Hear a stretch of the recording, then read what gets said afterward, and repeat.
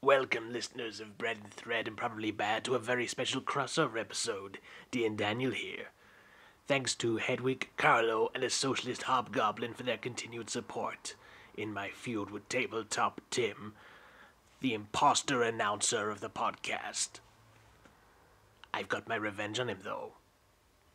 I've sawn the legs of his tables, so when he tries to do anything with them, like, say, play a game, the dice will go all wrong. He'll never see it coming.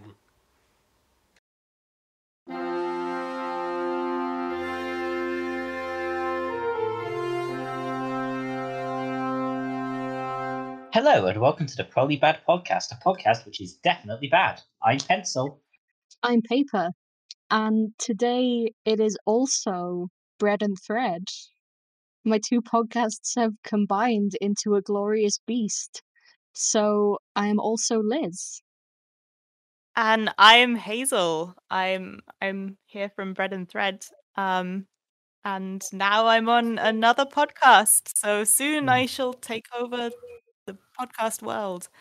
I have no name on Bread and Thread, so no one refer to me. So actually, that's a good point. Are we referring to you by your name on Bread and Thread, or am I saying pencil? Refer to me by whatever series of sounds you prefer.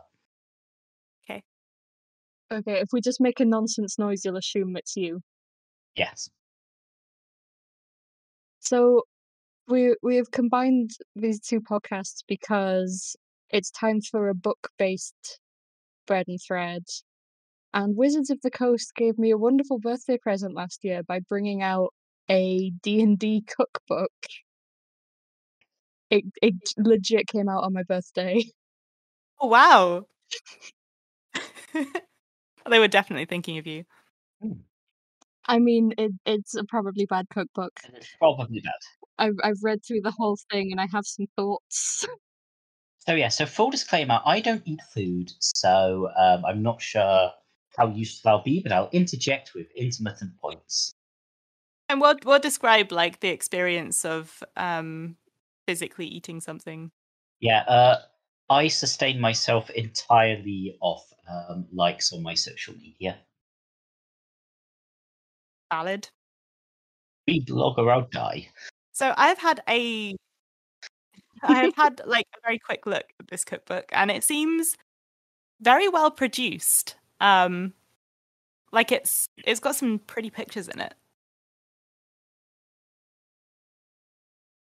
It's definitely, it looks good. I think you can tell that it's properly by Wizards of the Coast, and you can tell that the people who wrote it are quite successful fantasy authors. But you can also tell the people that wrote it are quite successful fantasy authors in how the recipes are written. Okay. Just very basic things that I would expect from a cookbook, like total cooking times or maybe what the food will look like, just aren't there. They have made cooking. I think only about a third of the recipes have pictures, and some of them, because they all have fantasy names, I don't know what this is. Okay, that is a certain thing I've noticed. Yeah, because it is a Dungeons and Dragons cookbook, you have to get the Dungeons and Dragons flavor in. So a lot of the recipes seem to be kind of real world recipes, but with the name of a place in the Dungeons and Dragons lore tacked onto the beginning. A lot of the ingredients too, which is somewhat unhelpful. It's there's one that is dragon salmon, which is just a very basically cooked salmon fillet. But there's no serving suggestion or anything. It's just, here's a way to cook a lump of salmon. Am I supposed that to is how serve dragons make salmon. am I supposed to serve it to a dragon, or am I making it from a dragon? That's unclear. The idea that dragons taste like salmon. What do dragons taste like? Why are you asking as if one of us will know the answer?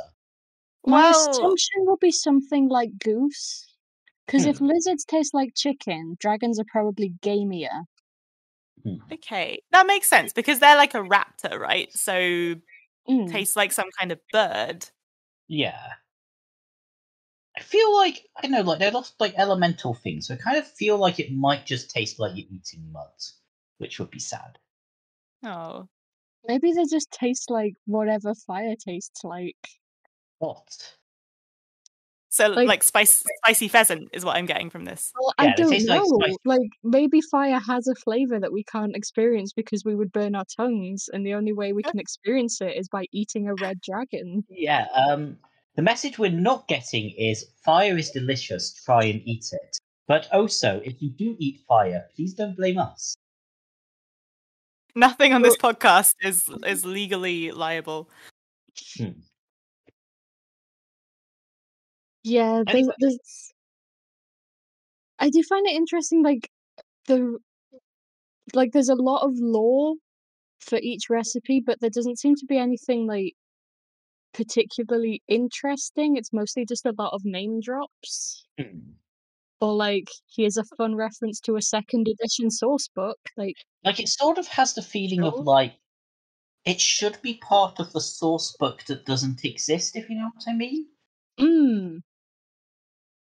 Like Can I read the first paragraph of the introduction? Because Absolutely. I like it. Okay. What is Dungeons and Dragons? For some, it's a dynamic narrative game with infinite possibilities. For others, an exciting tactical contest of strategy and wit. But for many, it is far more than a game. It's a way of life. Oh gosh, it goes on. If you're holding this book, then you probably love two things, D&D and sharing a great meal. Which, to be fair, I think they're probably right. They found their audience, you have to give them that. Yeah. I mean, given that a lot of people play D&D over pizza or something, they have got a pretty good niche here. Like, there's definitely a D&D cookbook market. I mean, they do then take about 40 pages to get to the actual recipes, but points for trying. Yeah. This introduction is like short and hilarious and great, and then like there's also like pages and pages of exposition.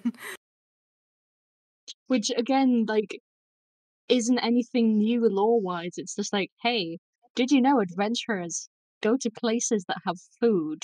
And sometimes the food is nice. But for 40 pages. There's also just like a load of scene setting photos. Yeah. Which, I mean, they're cool photos, but there is quite a lot of them. Like, when I'm just looking at one now, it's just a knife stuck into a table. Like, one of the issues That's I it. have. Yeah, it's like absolutely no disrespect to like Emma Campion, the director of the photos, which I assume means the person in charge of the photos. But it doesn't scream recipe book to me. Like, there's a bit in it where it goes through different settings and what food they have, but it doesn't go into like any real detail. Like, a lot of them just have the food of the place they're inspired by. It doesn't go into Athos or Ravenloft at all, other than mentioning they exist. Which they don't, incidentally. I checked their fantasy worlds. And then it like a lot of it is just this place has food like traditional medieval European foods, which I'm sure you're surprised by, given that it's basically medieval Europe with werewolves. Yeah, I did notice that, especially in the human section. So there's chapters split up by different like D&D races. Or at least some of them. There's humans, elves, dwarves, halflings, and then other, which includes stuff like apparently lizard folk are really into chicken tenders. But the human section is basically here's a bunch of European recipes and also a stir fry because we're going to pretend we remembered that all humans aren't European. Yeah, Like, I don't like that all humans are basically medieval Europe. And like, it's not even good versions of the stuff. Like the gingerbread recipe doesn't even have syrup in. It sounds incredibly dry and kind of one note in terms of flavors, honestly.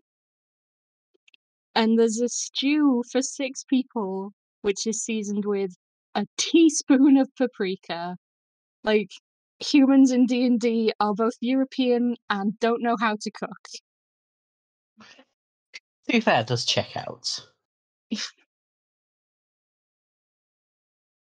Okay, so the first recipe that is in this book is iron rations, which is supposed to be like journey food that you take with you, like your rations.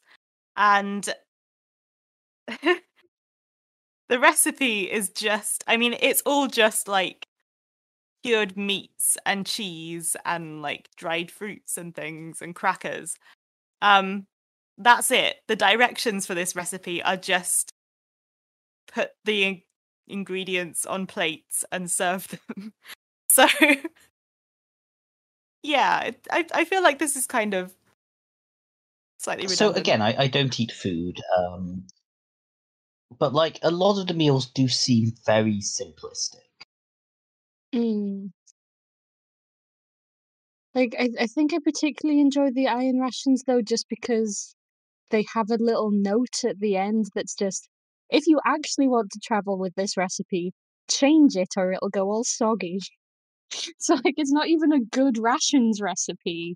It's just charcuterie.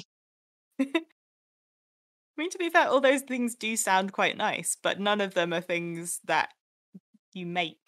They're just food. Just buy food. Yes, in their defense, just buy food is the like simplest recipe to put in a cookbook. Step 1, pick up phone. Step 2, call takeaway. But which takeaway? Decisions. But, like, the ingredients, even in some of these stuff, like, there's one that uses a brand name of peppers rather than saying what kind of peppers it is. I had to look up what it meant. Okay. And there's also a venison roast where the first ingredient is beef. There is no venison in this venison roast. Which I've been informed by some Americans I play D&D with that venison is not that hard to get over there, so I don't know why they went with beef. I would think with like having a lot of, large national parks and hunting being popular, you could just get venison. No, you must use beef for your venison roast. Okay. I mean, you could even just say use this much of venison or beef if you can't get it. Mm. But no.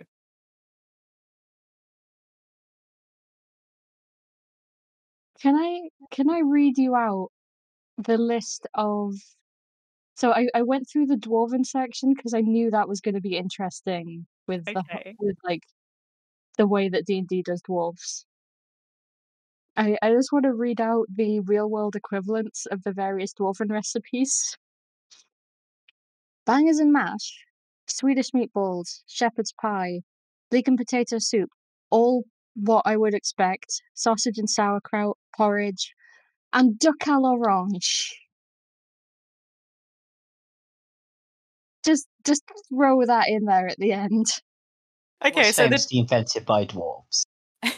the dwarves have only 2 settings, like German peasant food and duck à l'orange. Apparently. Like, maybe Look- that's what they make for guests, I guess. But I mean, the Like, elves also have eaten mess, which is called meal's end, because you have it at the end of the meal. Because great world building, guys.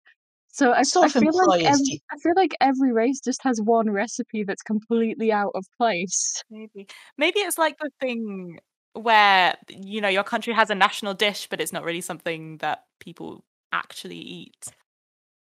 Yeah. The idea of duck à l'orange being like the weird traditional food your granny makes, but no one really likes it. Sorry, yeah, like I like the idea of like, you know, I'm a bit torn on whether or not it should be this is what you'd expect the species to have versus here's some world building of why these species might eat things other than what you expect them to eat. But it doesn't really do either. Like, as you said, it's sort of like if it was like, okay, so here's why duck à l'orange is eaten by dwarves for whatever reason. I don't fucking know why they would do, but they do. And that could be some interesting world building stuff. The Dwarf King's But- mother was killed by ducks when he was a child. Yeah. Yeah, the founder of Dwarf Society was pushed over a cliff by 3 ducks, and ever since then they have sworn revenge on all ducks by cooking them with orange. Yeah, like the entirety of the flavor text for this recipe, which is Orange Mountain Duck, is basically maybe being near humans made them like oranges. Okay. Do humans particularly like oranges? Oranges don't come up in the human section. They come up in the Dwarves- orc section where you cook bacon in orange juice. Yeah, I like the idea of the orcs having stolen all of the oranges. That is a level 1 rod shot right there. Sorry, I'm getting weirdly passionate about hating on this book. I know. I mean, to be fair, some of the recipes do sound quite nice. It's just that they're not particularly. They just don't really scream fantasy to me, I guess. Mm. Like, you are a human, like it's a human dwarf meeting, and you're going to serve traditional duck à l'orange, which is the human dwarf food, but orcs have stolen all of the oranges, and now you need to get it back in a cook-off with the orc warlord, who is also like a 5-star Michelin chef. I mean, we have achieved what every episode of Probably Bad achieves in coming up with something I want to play. And like, yeah, you need to go on a quest to find all of the like rare ingredients. And you also need to go on a quest to find a better cookbook than the Hero's Feast book that you have. And then, yeah, like this orc tribe are famous for their culinary skills. They run a series of high-class restaurants. Instead of like attacking towns and pillaging them, they attack towns and gentrify them by setting up their high-class restaurants and attracting in various like wealthy bugbears and goblins and hobgoblins and so forth who then starts like gentrifying the area. Oh no. I just feel very strongly that orcs should be metaphors for the bourgeoisie. Like, if you're going to have an imperialistic raiding species that goes around violently enforcing its wills on other races and taking from them, you don't make them a metaphor for whatever, like, primitive group you don't like. You make them a metaphor for the bourgeoisie. Orcs should be wearing suits and monocles and top hats and coming in and setting up high-class restaurants. I don't remember what we're reviewing. What I'm reviewing is my dislike that orcs could be a really good metaphor for colonialism if people put them on the right side of the colonialist divide. See, and then instead of like having a campaign where we go adventuring and like beat up goblins in dungeons, we could have a campaign where we sort of sit around the table and discuss the kind of ethics of the nature of food and like how certain recipes that are popular among the working class get sort of taken and used in fancy restaurants as this really fancy thing, and like what that means for us all. So what you're saying is we need to expand on the one shot that I ran that both of you were in, where you ended up introducing a bunch of halfling navvies to the concept of collective bargaining. Oh yeah. In case you're wondering, all of our RPGs eventually turn into bourgeois versus the proletariat. There was that They game. do. There was that game where we invented trade unionism.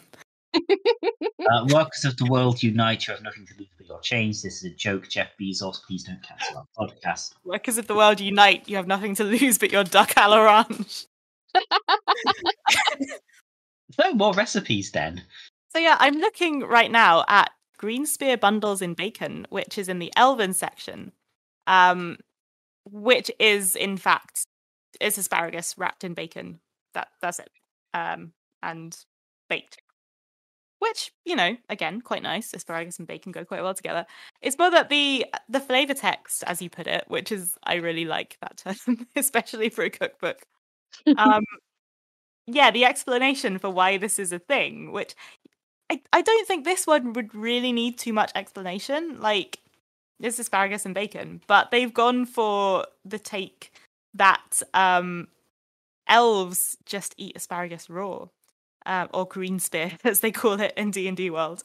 But half elves have, as they put it, in an irreverent touch, but one that flavorfully complements the green spear, half elves added salted and cured pork into the mix in deference to their half-human taste buds. So, yes, because elves are vegetarian. so yeah, apparently half elves, apparently ruined this sacred elven vegetable with bacon. We've heard that, like, asparagus is a sacred elven vegetable. But, like, I also like the idea of everything in D&D getting ridiculous fancy names. It's not asparagus, it's green spear. Yeah, the stop elf someone section from- is interesting because I feel like they ran out of like good vegetarian meal ideas pretty quickly. So you have one that's just mashed butternut squash. That's the dish.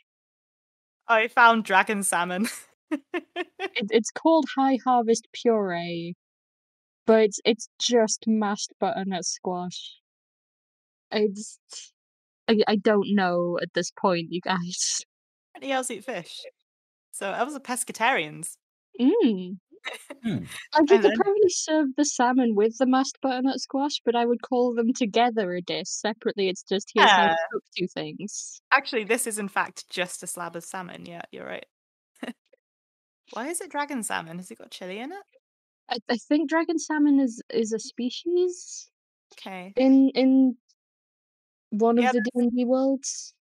There is no fluff text. Well, there is fluff text, but like it's just this is salmon. Yeah, I think dragon salmon shows up in a source book as just like Yeah. a really big salmon. Yeah, it seems like it's just a very Okay. big fish. Okay. It sounds like it should be one of those Victorian mock foods, you know, like mock turtle soup, dragon salmon. Mm. So is that salmon made to taste like dragon or dragon made to taste like salmon?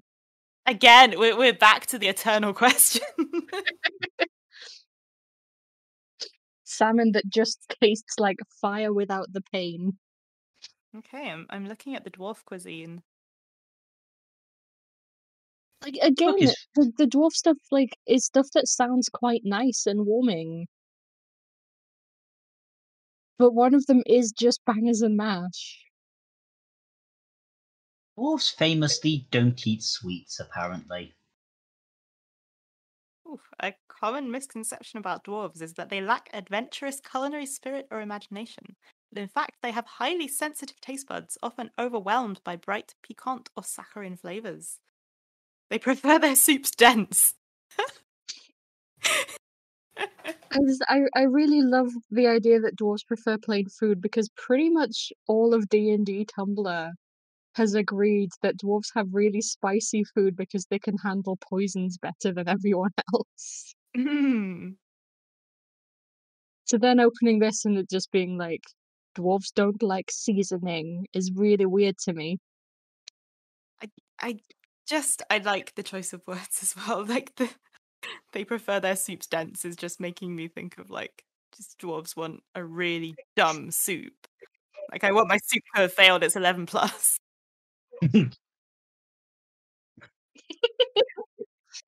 Oh, Like you're they right. only There is eat. bangers and This mash, but soup it's called can't bangers even and spell smash soup. because they're dwarves. Yeah. Which is great because Smash is a brand of instant mashed potato, but the writers probably didn't know that. I do love the idea, though, that dwarves wouldn't call it mash. They need a slightly more violent word. Everything that appears on a dwarven table has been mauled in some way or other.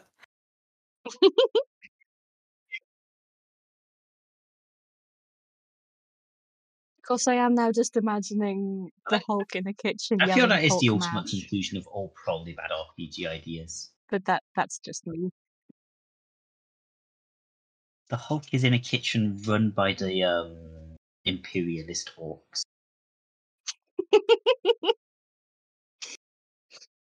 They saw how big he was and went, yes, he must be the greatest of us all. I like we live in like where we decide who's the chef based on who's tallest. So they can reach the top shelves. Yeah, that's why they keep all the good food.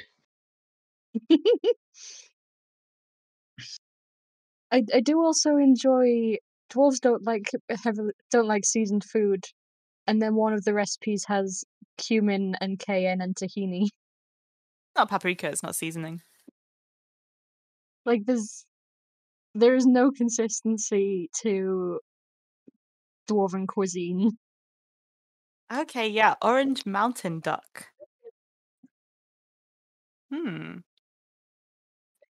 Like again, the food doesn't sound bad. It seems like just a cookbook of completely random recipes with the names of dwarves put on them. And I guess to be fair, they can't put in actual magical food. Although that would be quite a good take actually, if it was all like the most ridiculous fantasy magical food, but then the ingredients were like, oh well, if you can't get like sparkling blue moon mushrooms, then you could just use chanterelles. I mean, they do make an attempt at that in exactly one of the dwarven recipes, where they're like, if you can't source authentic Underdark vegetables, use radishes. I like that. It's just a sentence in itself, I think. I know. It's the high fantasy like contrasted with the mundane, like it's just radishes, man. Special darkness radishes.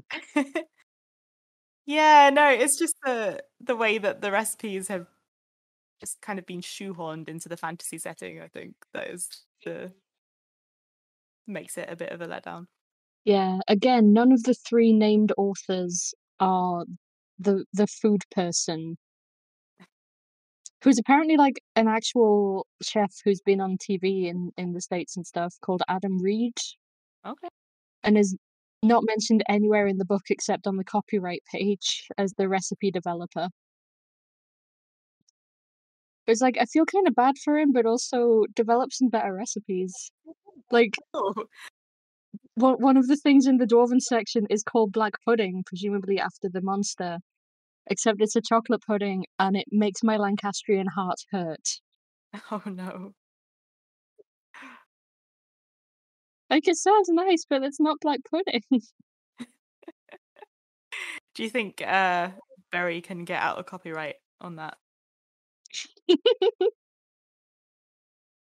Although I do appreciate that it's one of the things where there's a picture and it's in a metal bowl with some rune stones next to it, so you know it's fantasy. Oh yeah, I've just got to the black pudding recipe. It is just chocolate soup, apparently.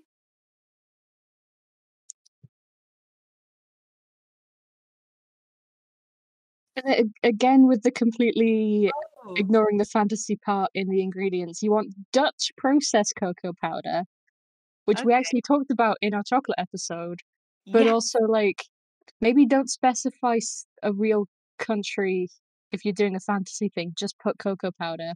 That's a good point. Where in the D&D realms is Holland? I don't know, but apparently D&D stands for Dwarves and Dutchmen. Like, although to be fair, the second edition Monster Manual did canonically decide some creatures as coming from India. Did it? So apparently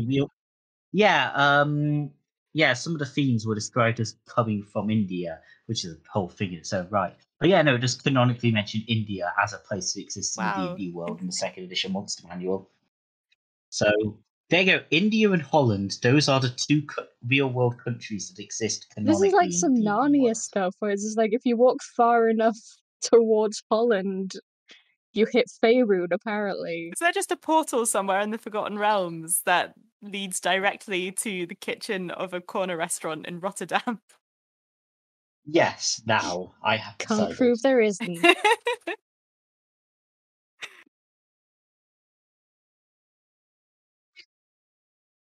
Really like the idea of a portal to like the real world, but it's just in a really like mediocre location. Can we talk about the first recipe in the halfling section? Sure. Well, I No. you. So it's fondue, but they don't call it fondue. Oh, I've just found it. Would you like to read out the name? Community cheeses. I don't want your community No. cheese. Cheese is not a community.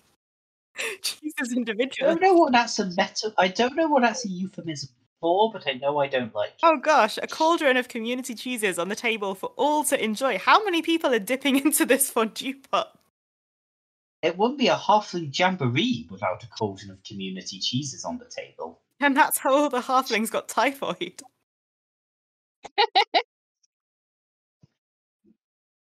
I mean, the choice of the word jamboree is its own separate issue, I feel.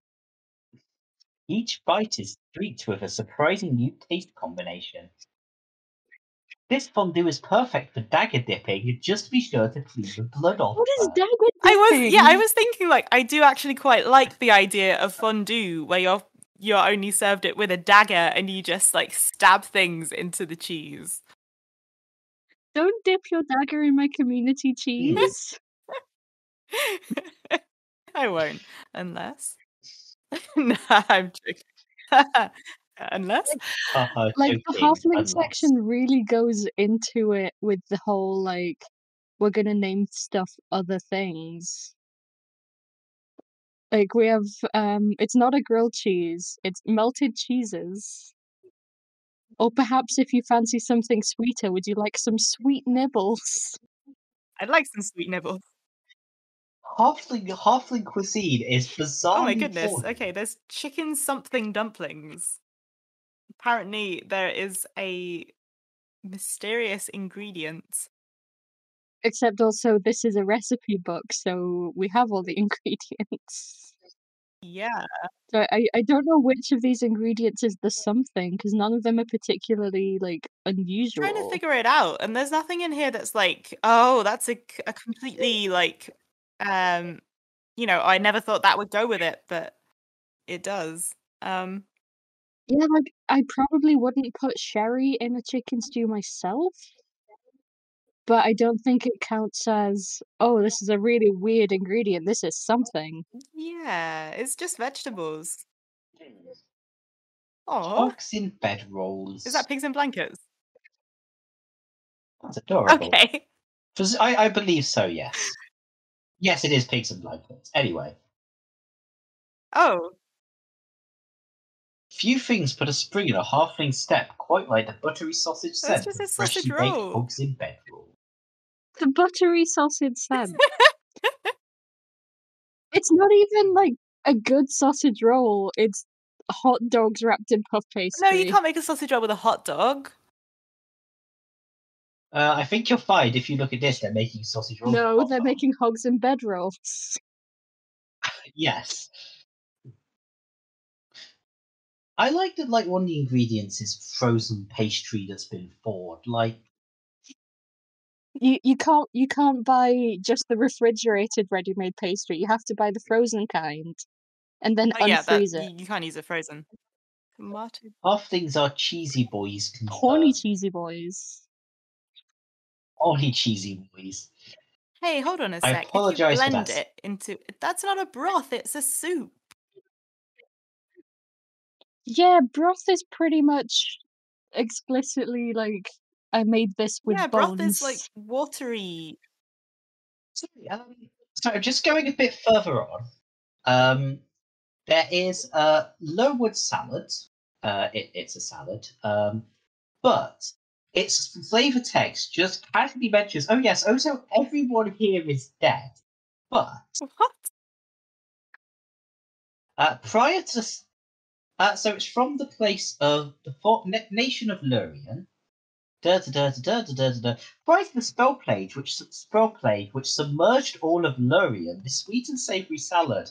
And I weirdly like the power move of just if you want to know more about this meal, you can't. Everyone involved in it died, but it's got pecans and spring cheese. Right, like it was really popular in this region that was entirely submerged by a terrible plague. Well, guess I'll just imagine that.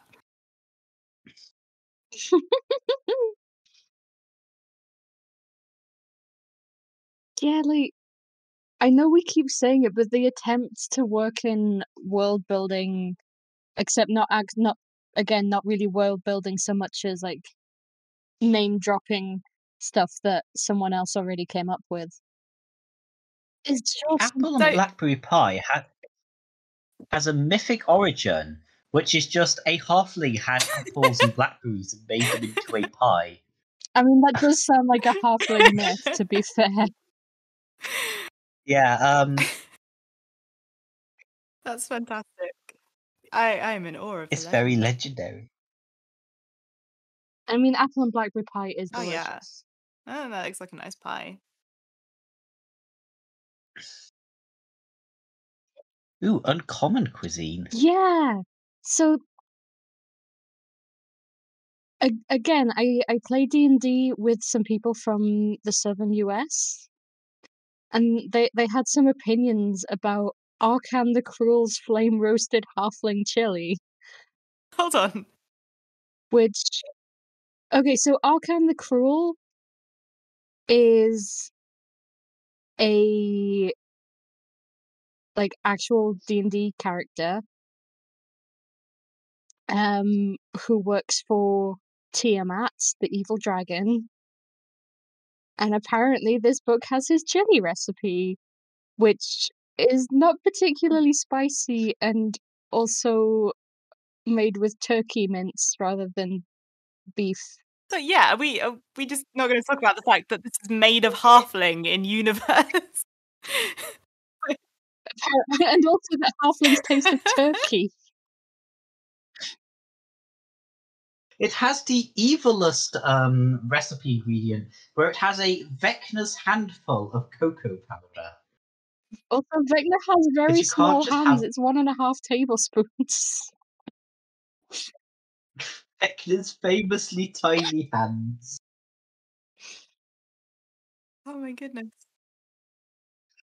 Oh, so sorry. I'm just going back through things. Tieflings either eat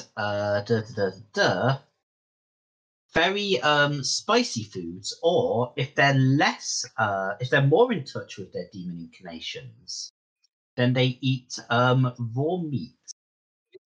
And I weirdly like the idea that the more demonic you are, the less you cook things. I guess if you get to a certain level of demonic, you can just use your own internal fire to cook the meat. Also, I like that the orc bacon has orc in quotation marks. Also, incidentally, canonically, if you're being chased by orcs, you can leave bacon behind, so they'll stop and eat the bacon so you can escape. It's like throwing rice at vampires. Orcs are mandated to eat any bacon they come across, regardless of context.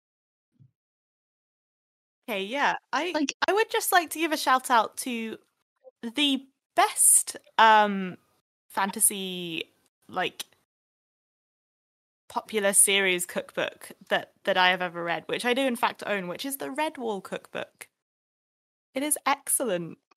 Like it's written for children, but also the recipes are nice, and it is in fact written by Brian Jakes. I do not know if he wrote the recipes, but there's like a whole entire story about how they're preparing this feast, and like the recipes are part of the story, and it's so cute. Yeah, it's See, that seems like a much better way of doing it. Like, you either do that or you go, like, this book exists in universe, like the Nanny Ogg's cookbook from Discworld. Oh, I've not read that one. Is that good? There's a lot of stuff in it that I really want to make, and it's really fun, and it is written as if Nanny Ogg wrote it. That's a good idea, because then you can just basically get away with anything by saying, well, like, this is what the character wrote. But instead, we have this. Yeah, the character. World of Darkness cookbook A exists for some bizarre reason, and B is also actually quite good. The premise is different supernaturally things giving their different meals, and luckily it does have the advantage that everything has to exist in universe rather than giving it a weird fantasy like label. So that's another like surprisingly good. So we've established that the problem with this book isn't that it's based on a fantasy property, and isn't that it's based on a TTRPG, because those have been successfully done. Yeah, I feel like it's if there's enough kind of focus on food in the original media, then a cookbook is probably going to work quite well. And I think this dish is as sweet and as smooth as a tall glass of owlbear milk. I have no reference to So that. it's something that everyone reading the book can relate to.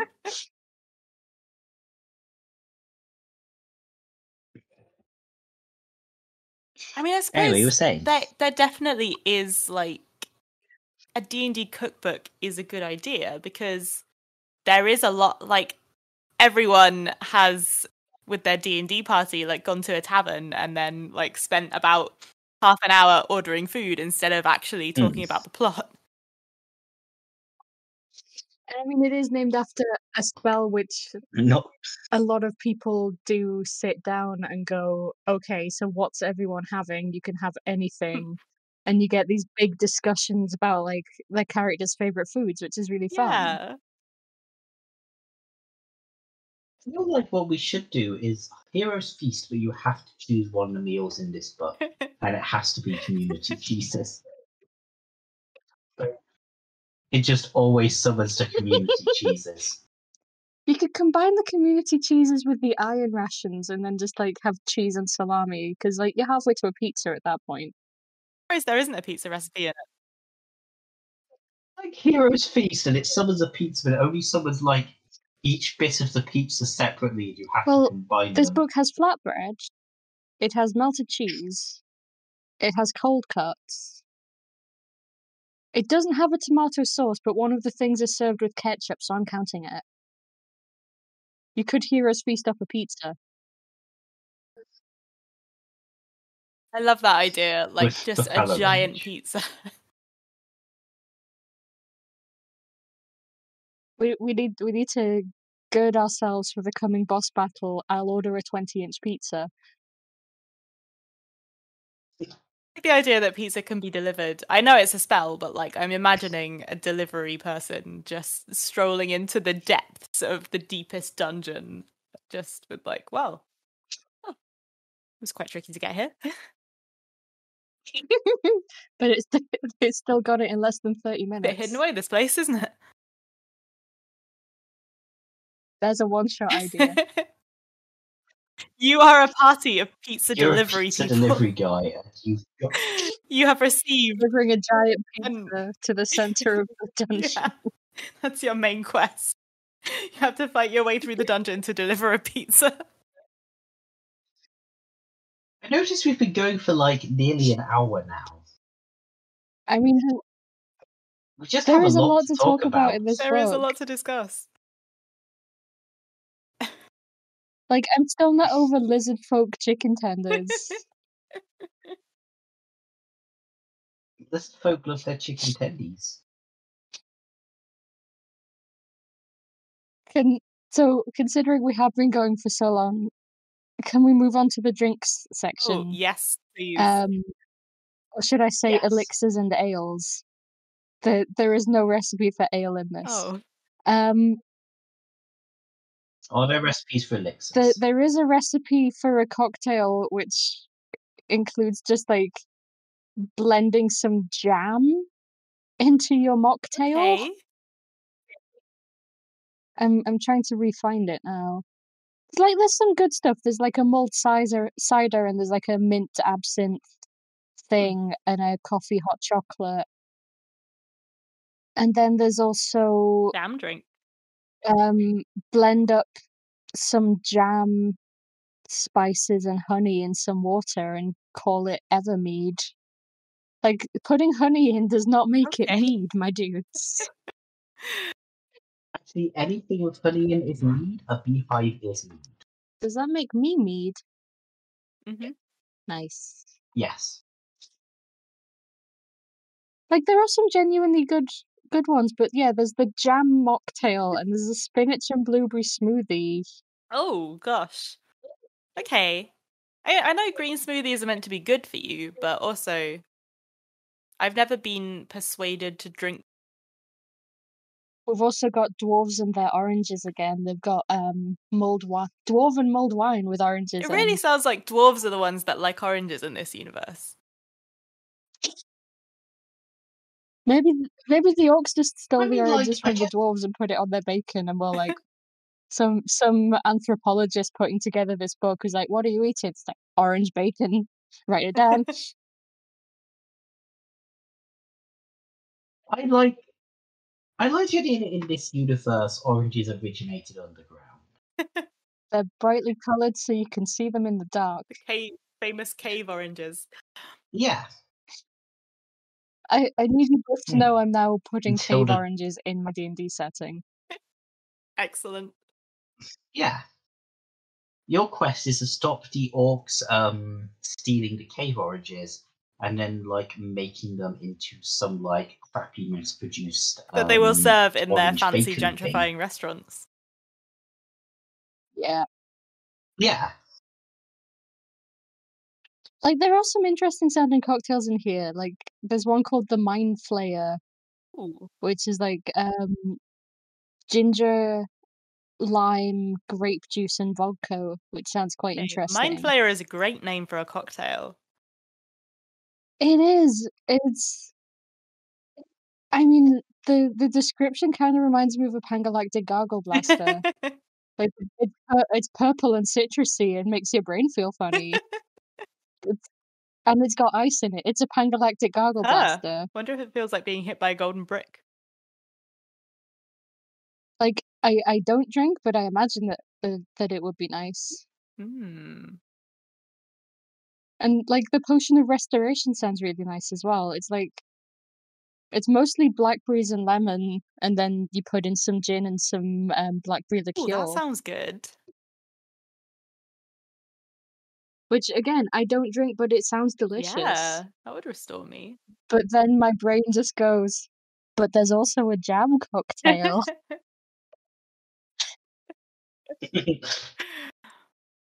Well, I think you should try the jam cocktail.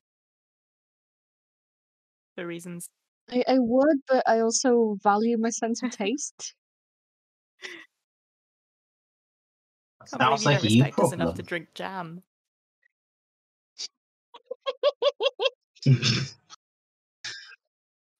Every time you get a natural one, paper does chug a jar of jam. It's true. Please stop rolling ones.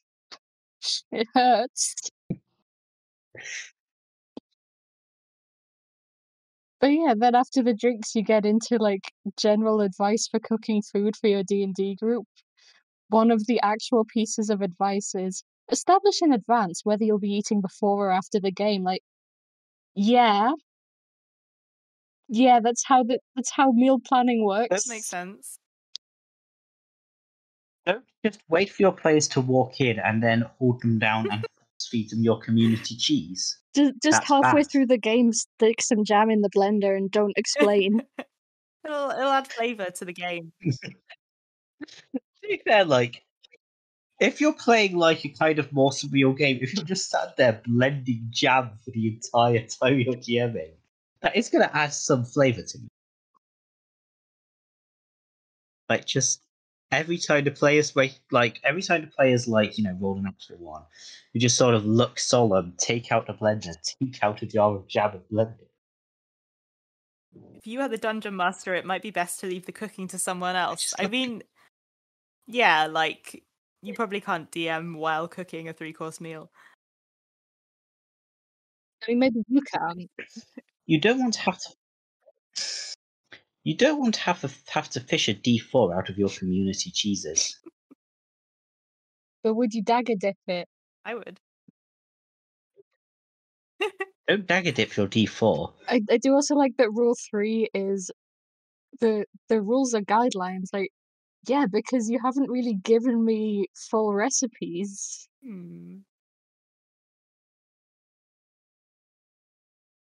For example, you could assign tofu, chicken, pork, and beef each your number to a D4, and whichever it lands ends up being in your meal. I mean, that sounds fun, but also, like, some sauces go well with some of those and not others. Kind of do want to try making a recipe entirely by dice roll. It sounds awful. I love it. I need.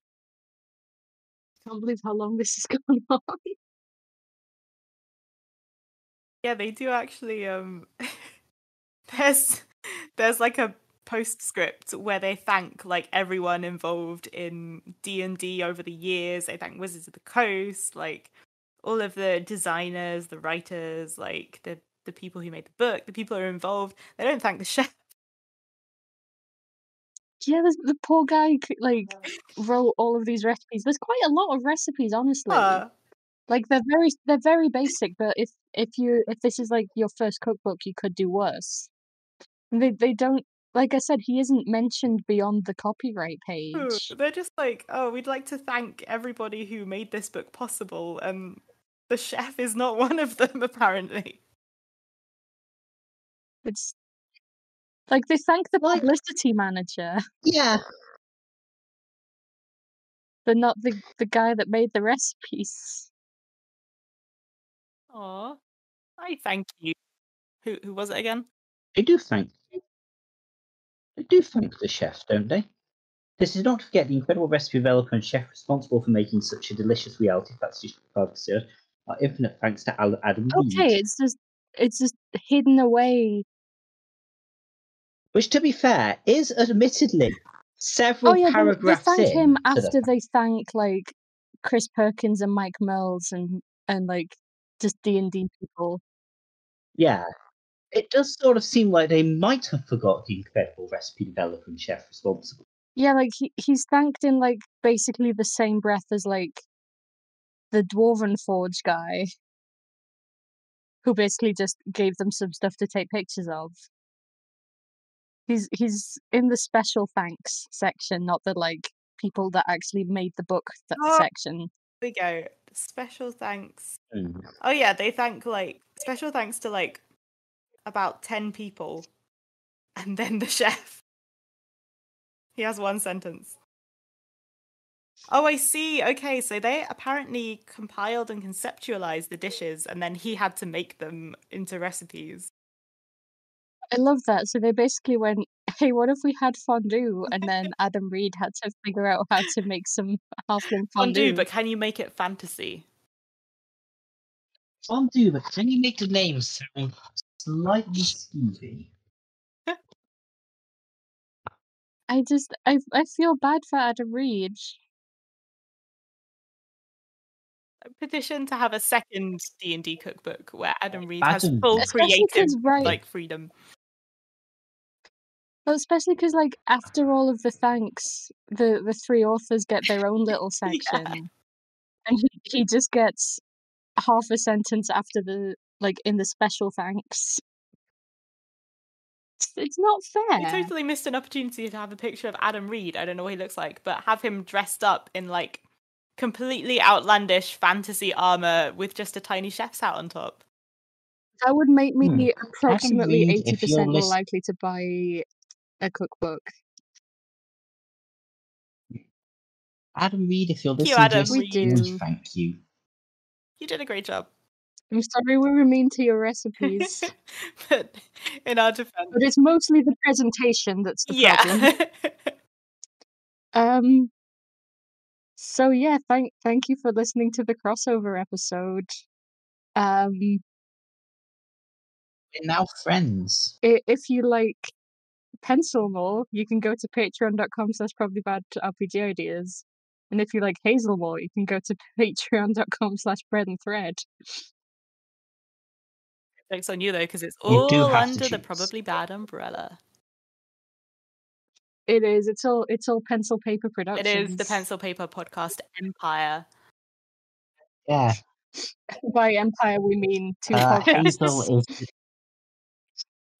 Hazel is disposable. Hey, no listen, offense. you Hazel. cannot replace my knowledge of obscure Viking textile methods. But yeah, we hope you enjoyed this special episode. We will see you next time, and remember to have a probably bad day. And eat your community cheeses. Probably bad bread and thread.